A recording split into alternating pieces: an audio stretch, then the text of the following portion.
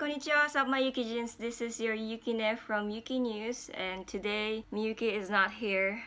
Sorry, she's been sick. So we're here to talk about this disturbing news that I've been hearing recently. I'll try my best to stay calm. Before we start this video, please don't forget to join our subreddit where we share Japan-related memes. I'll put the link in the description. The Tokyo Olympics chief Yoshiro Mori resigned over sexist comments he made during the Japan Olympic Committee meeting on February 3rd. During this meeting, they were talking about increasing the number of female board members to 40%. And Yoshiro Mori said that if they increase enough female board members, the board meetings will never end because female members tend to speak more, and he even suggested to give them, those female members, a time limit on how much they can speak.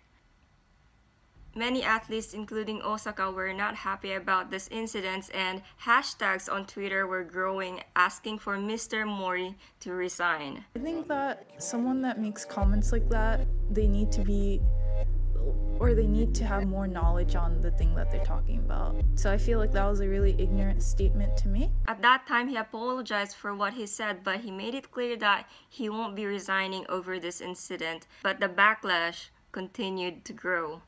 I don't know what came up in Mr. Mori's mind for thinking that he would get away from this after making that hollow apology. An online petition demanding his resignation had almost collected its goal of 150,000 signatures. Mr. Mori finally resigned only after receiving this backlash from everyone, including the major sponsors of the games like Toyota Motors. To be honest, I don't really care about Olympics. Many people here are just trying their best to survive during this pandemic. And nearly 80% of the Japanese public opposes holding the game as scheduled in July, according to the most recent poll. I just laughed when I heard this news for the first time. First, I was thinking, oh, Olympics is happening, really, wow. Many people are suffering, including frontliners, workers, including doctors, nurses, medical workers who are sacrificing their lives right now. I mean, until to this day, they are not receiving enough help. And here in Japan, they're still willing to have this big omatsuri festival, Olympic, whatever, in less than 5 months. Second of all, when I heard the news, I thought that the person who made that comment, who made that sexist comment, must have been time traveled from Edo period. Well, jokes aside, when I read the article later, it says that he is 83 years old, and it kind of made sense to me. I'm not saying that all the people his age think like this. I just happen to hear this lots of sexist comments more from older people in real life. There is another similar news I heard just yesterday. Let me just read you the article from Tokyo Reuters. Japan's ruling party invites more women to meetings as long as they don't talk.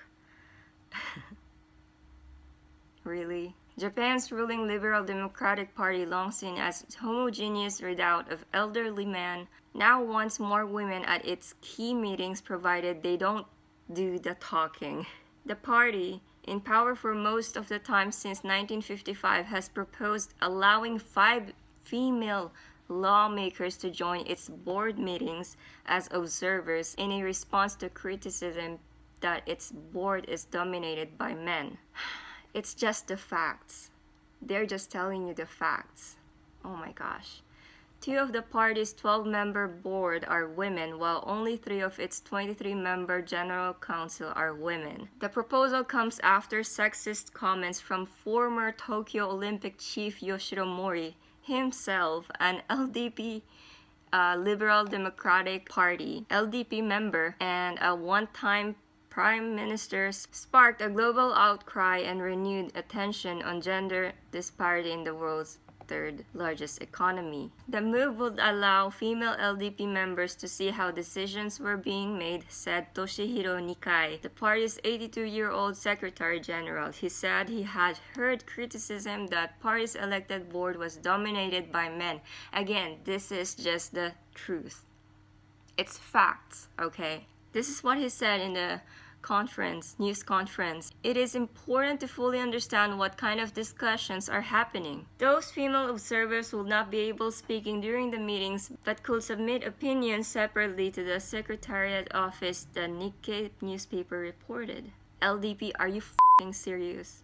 To me, it's like Japan is moving backwards. This is ridiculous. When you compare the current state in gender equality in Japan to other countries, you can tell that Japan is very much behind in every single way.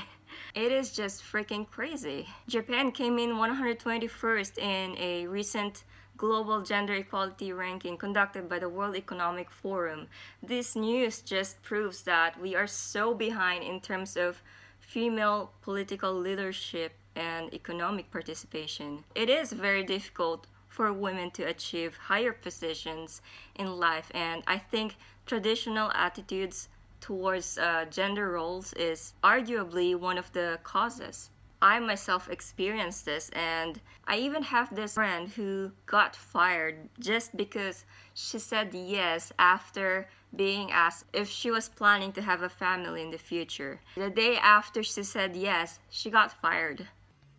It is crazy, okay? I know in some fields Japan ranks the best, but when it comes to gender equality, it is kind of sad to say that we are one of the worst countries in the world. And I think this news that I'm sharing to you guys, it just proves how bad it is. Women may not pursue certain jobs because they are still expected to balance their career with housework or like being a mom, which is an expectation their male partners doesn't have to the same degree. And I think one of the reasons is because there are less female leaders in Japan. Like, see, even the board meetings, they're allowing them to just observe. Maybe we can also see it as a step forward. But still, oh my gosh, like, we're so behind. Let's see what Japanese people are saying on Twitter. 恥ずかしいけど、これが今の日本だと世界中の人に知ってほしい. He's saying that this is really embarrassing, but we want to tell the whole world that this is the current situation in Japan. まるで大の大人が小学生の国会見学か。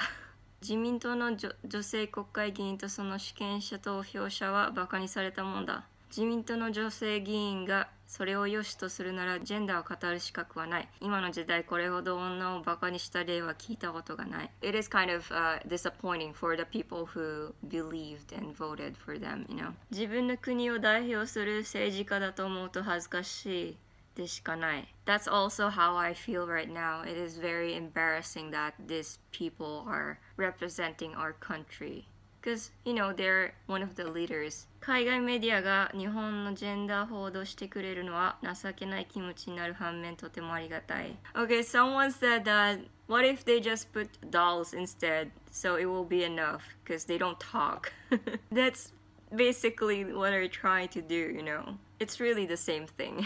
These politicians, it seems like they have this ingrained mindset that women are not as important as men in the society when it's not true at all. And Japan's gender wage gap and percentage of women in managerial positions were both below the world average. So there are still many obstacles that, you know, kind of prevents women from taking these roles. This is just fucked up to me. I know in many countries they still have this type of issues, and this issue of gender equality plays out differently in each country. So I would love to know your opinion down the comment section. Anyways, this is just a quick video. I hope you guys enjoy it. Please don't forget to like, comment, share, subscribe, and hit that notification bell. I post a video every single week, and if you have any suggestion, let me know in the comment section. Also, please give a follow to our shop Instagram at @arteasharika. Until next time, yukine deshita. じゃあねー。